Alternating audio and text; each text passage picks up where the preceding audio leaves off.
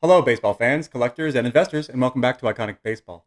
I am Iconic Al, and today's video, number 95, features a player that I believe has been largely slept on among collectors and investors. When the question is posed to most fans, who are the active first ballot Hall of Famers in the game today? I think most people think, all right, Mike Trout, Mookie Betts, Albert Pujols, Miguel Cabrera, Max Scherzer, Clayton Kershaw, Justin Verlander. I believe those are the names that most people, really associate with the elite first ballot type of guys in the game today.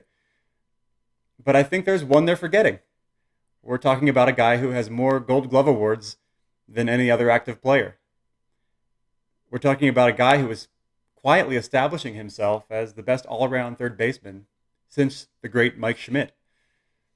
We're talking, of course, about Nolan Arenado. Take me out to the ball game. Take me out with the crowd. Buy me some peanuts and cracker jack. I don't care if I never get back. Let me root for the home team. If they don't win, it's a shame. For it's 1, 2, 3 strikes, you're out at the old ball game. Nolan Arenado. Why should I care about Nolan Arenado? Well, he's probably right around the midpoint of his career. After 9 seasons, he has 9 Gold Glove awards. That's the first time anyone has ever started a career with 9 consecutive Gold Glove awards. Beyond that, he's the only player to have ever won 5 Platinum Glove awards, which is ridiculous. That means you're the best defensive player in the whole league, and he's done that 5 times. So, in addition to his 9 consecutive Gold Glove awards at third base, he has 5 Platinum Gloves, which solidifies his legacy already as the best of an era. So from a defensive standpoint, he will emerge from this era that we're in right now as the premier defensive third baseman and one of the greatest of all time. On top of that, he's a phenomenal offensive producer. In 9 seasons, mostly complete seasons, he stayed healthy, so he hasn't had that catastrophic injury. He's shown he's durable as an offensive player, and he stays in the lineup. He gets his reps. He posts, as they like to say. He's amassed 269 home runs, 865 RBIs. He's a 288 career hitter, which is great production. He's averaging over 30 home runs a season, 100 RBIs a season, hitting for excellent average. The average dipped a little bit last year, I think, in his transition to a new team in the first season post-pandemic. There were some adjustments. But I believe he will resurge with the St. Louis Cardinals and have a more lasting legacy in St. Louis.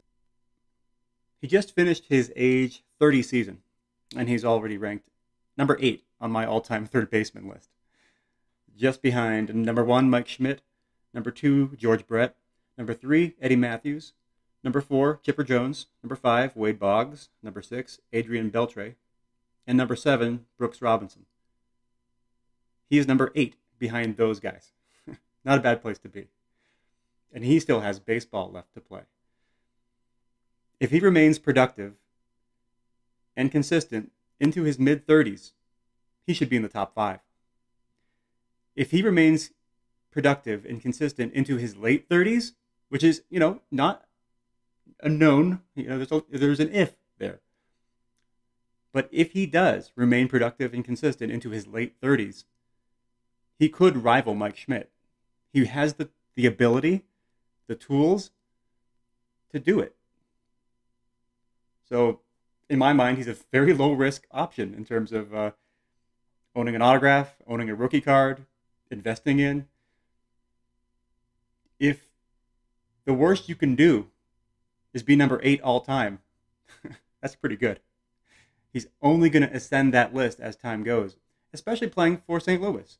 He'll get more opportunities to win in the postseason, maybe get a ring. but he'll have much more opportunity to win on the national stage with a better fan base and people that truly do appreciate great baseball in St. Louis, a phenomenal baseball town. So think about Arenado when you're thinking about players that have first ballot Hall of Fame potential, that have minimal risk. And in terms of long-term investability and appeal, there is a floor in. I mean, no matter what he does going forward at this point, he has cemented himself as one of the top 10 third basemen of all time already. How great could he be in the scope of history? We'll find that out in the next 5 to 7 years. All right, let's look at some of the items here for Nolan Arenado. On the left, you see a 2011 Topps Heritage minor league card of Nolan Arenado that's autographed.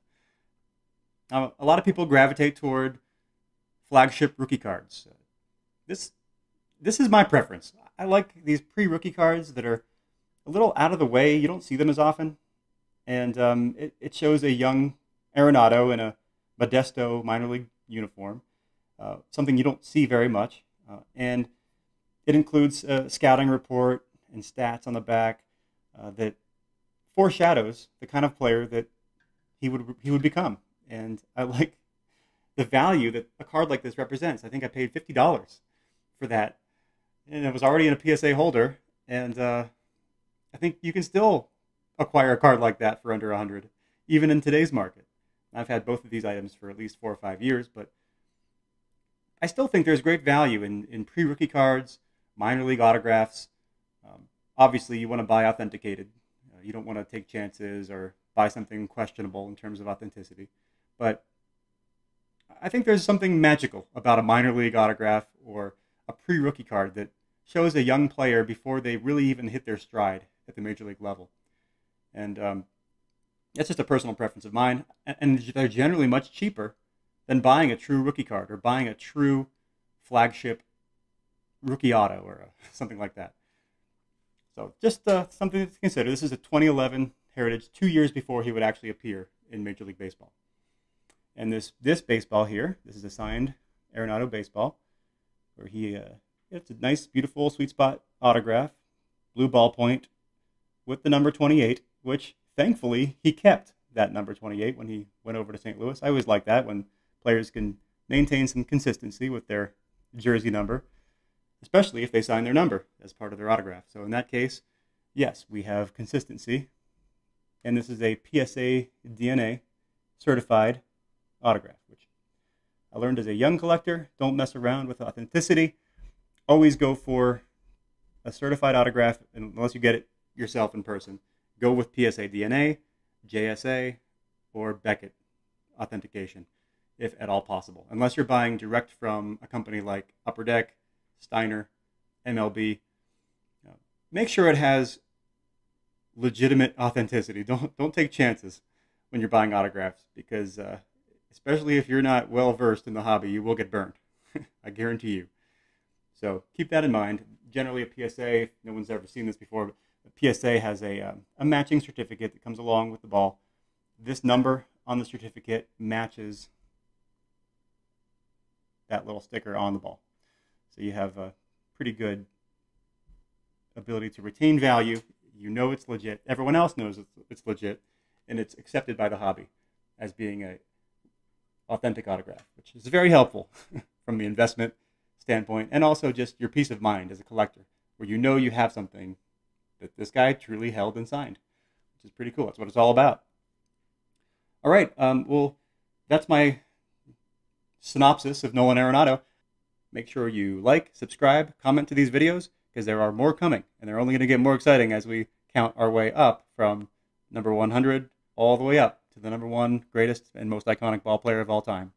Thank you again for tuning in. Keep collecting and stay iconic.